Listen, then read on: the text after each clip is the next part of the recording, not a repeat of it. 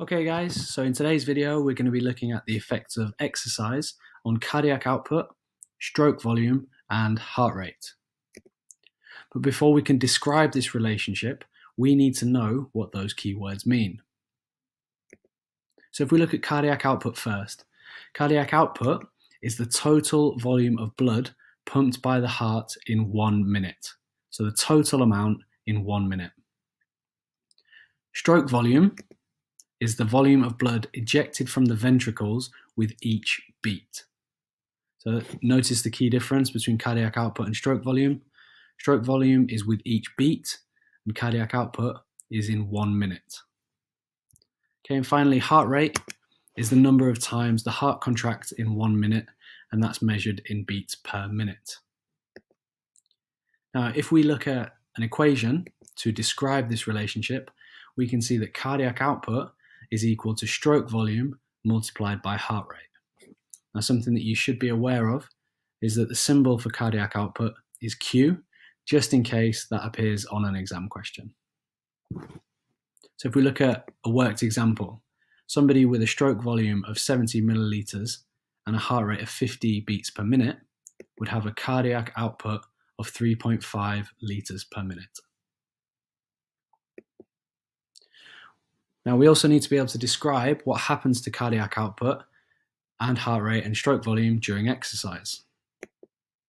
So as we know, when we exercise, our working muscles require more oxygen. So because oxygen is transported in the red blood cells, we need more blood to be pumping around the body, and therefore we need an increase in cardiac output. Now, if we think back to the equation, we can have an increase in cardiac output in two ways. Firstly, we can increase the heart rate, because if we think about it, stroke volume multiplied by heart rate, if we have an increase in heart rate, we're going to have an increase in cardiac output. And in the same way, if we increase stroke volume, we're also going to have an increase in cardiac output. Now, the sympathetic nervous system actually causes both things to happen. We increase the heart rate and stroke volume increases by the heart contracting with a greater force. So that's how we increase cardiac output during exercise. Next thing we need to look at, 2.2.7. We need to analyze the cardiac output, stroke volume and heart rate data for different populations at rest and during exercise.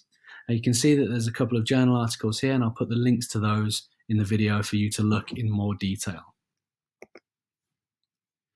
Okay, now when we look at this first population group, we're going to look at the difference between untrained and trained adults. Okay, first thing to notice is that the heart rate, the resting heart rate rather, is higher in untrained adults than it is in trained adults. Next thing, stroke volume is lower. So we're pumping less blood with each beat if we are untrained compared to when we're trained. There we go, we've got an increase in stroke volume. Okay, now as we mentioned before, cardiac output is stroke volume multiplied by heart rate. So if we've got an increase in stroke volume when we're exercising, as we can see here, we're going to have an increase in cardiac output. Now, if we've got an increased cardiac output, we've got a better capacity to deliver oxygen to the working muscles. Next population group we're going to be looking at is the difference between children and adults. So firstly, you can see here that the cardiac output in adults is significantly higher than children. Now, the main reason for this is the fact that adults are much more developed and they have bigger, stronger hearts, and therefore they have an increased stroke volume, as you can see here. Now, that is compensated for a little bit because children do have an increase in heart rate compared to adults. However, it doesn't compensate enough to allow for a similar cardiac output.